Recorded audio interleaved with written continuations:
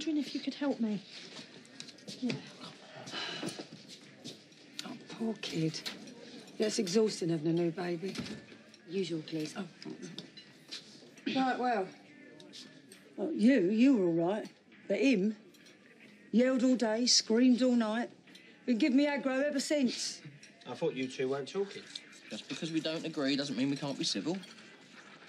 It's the major flaw in present-day politics. Debate is a healthy component in any modern democracy. And I am always listening. Great, well, thanks for that. Is that part of your election campaign? No acceptance speech. You ain't won yet. This council seat is in the bag. And my priority now is to find a suitable venue for my winners' party. I don't mind admitting I'm relying on you two, whatever our differences. I am not delivering your leaflets, Ian. And I'm not being your token gay, Ian. All right, understood. Although, as it says in my manifesto, family values, incredibly important.